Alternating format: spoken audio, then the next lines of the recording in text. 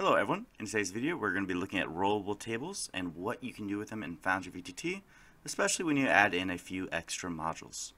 Alright, to get started off, the first module I recommend downloading to make your life a whole lot easier so you don't have to make everything is I recommend downloading the module Foundry VTT Community Tables. By doing this, you become access, let me delete this, you have access to a whole bunch of different tables that have already been made by people in the community. So you can see this right away. There's a lot being added in here that you don't have to do on your own. The next thing I recommend is after you import a table, sometimes it can be a little bit hard to access because you have to go back to the particular tab. Let's say I import this, angels and their descriptions.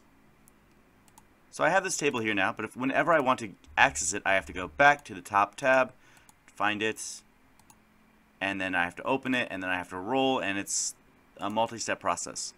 If you include the module roll table button, any ones that are imported, any tables that are imported after you install this module and activate it, will become available to you with one click. So you can easily have all of your tables here, and I believe there is an option to have it visible only to you or to have it visible to both you and your players. I'm not mistaken about that.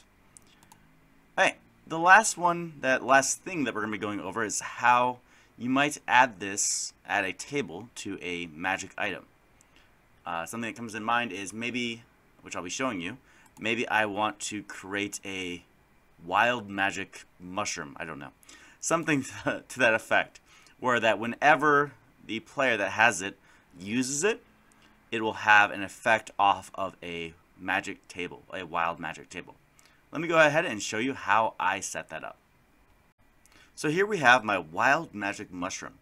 I am using the magic item module in order to edit this item and to give it some additional effects. Using the magic item module, you can add in feats or spells or tables onto a magic item, and then they become accessible to the character through the character sheet. So I went to the item itself, check that it's a magic item, and then I'm going to edit right here, and I will show you how I change this in order to make it so that this item will roll off of the wild magic table. All right, the first thing I did was I went to the compendium of tables that I have, and then at the very top is the 10,000 wild surges. I want to take that and drag it right there, and we can see it has already appeared here. I want it to be cast as a spell. I find that the easiest way to use it. I want it to consume 1 because I want this to be a 1 consumption and then it is gone. Because otherwise I will have a character that's always causing wild magic surges all the time. This is something special. I want it to have 1 charge and it is on the item. 1 charge, and then I want it to always be destroyed after it is used. Alright, at this point I am done because it does everything I want it to do. It can be used at any point. It'll be accessible as a spell. Once it's used once, it'll go away. So if I go to the character sheet and go to the bottom, I can see it right here. And let's see what is produced when I click the item as it is in the character sheet. So we can see it rolled. Caster finds a powder that induces addictive euphoria if inhaled. I will probably think about how I can make that work. Again, maybe I need to have a different table, but this will work for me just fine. And then at the bottom, wild magic mushroom reaches 0 charges, it crumbles into ashes and is destroyed. And it is no longer available on this character sheet. Let's go ahead and take a look at one more example. This time I want to make something that will not go away after one use. So I've created an item labeled fish bag. This is a pretty chaotic item, potentially game breaking, just like the magic surge was potentially game breaking, so I would probably want to be a little bit careful handing it out. But I have set it up so that I have fish bag is a magic item. Yes, I could choose to have it only available when it's equipped or attuned, but I've chosen not to. It only has 1 charge, and it's per spell, so it has 1 charge, and then after it's used that charge, it will no longer be available for the day. But I've added in a recharge feature where it will recharge 1 after a long rest. And we can see it uses the spell, or it uses the table as a spell using 1 charge. So let's see how this works and see if it is destroyed like the consumable was. It should not. So if I go down to Spellbook, I can see it right here. Items you can catch while fishing. Click that.